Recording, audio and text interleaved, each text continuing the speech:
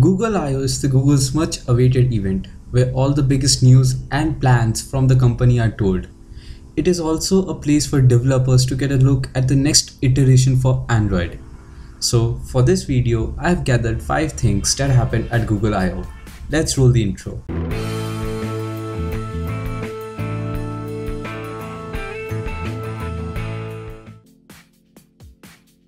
Number 1 on this list is the development of search in Google.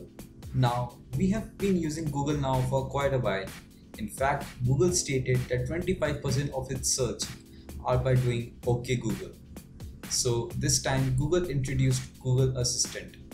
It is made to be more friendly and to be able to hold a conversation with the user. And we can use to search on a subject without mentioning it. For example, if I ask how tall is the Eiffel Tower, then I can further ask how far it is from here. And I can ask further and further questions without mentioning Eiffel Tower again.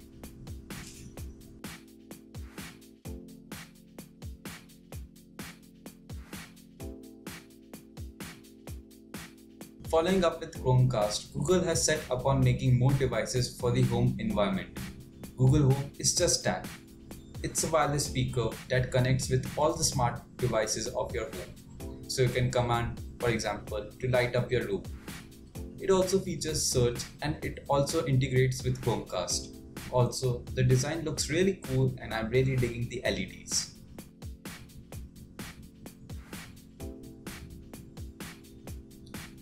Google has set its sights on the messaging section with its app Allo. Now, Allo aims to empathize the written text. You can decrease the size of text to let the other one know if your text was loud or was it a whisper. And also, it has added many more fun features like more emojis, ability to draw a picture, and the text prediction is straight from Google Inbox app. And it also features Google Assistant. Duo, on the other side, focuses on the video aspect of conversation.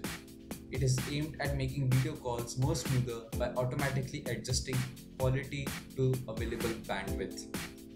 It also has one more feature that when you're receiving a call from someone, you will be getting a live feed while the phone is ringing.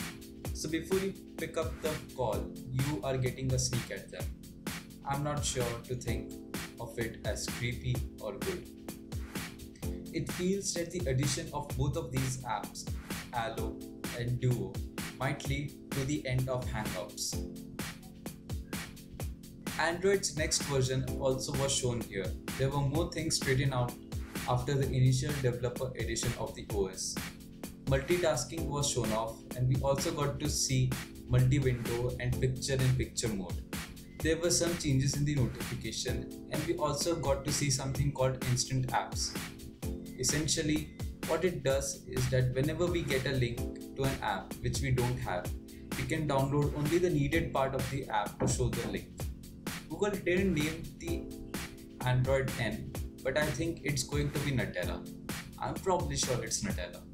However, you can also suggest a name for it by going to the link down below. Yes, it's Nutella.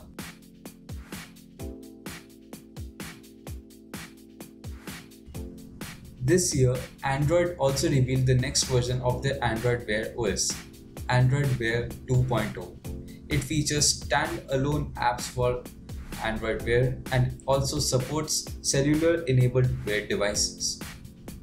VR is quite a big deal to Google and they didn't miss out on this time after following it up with Google Cardboard.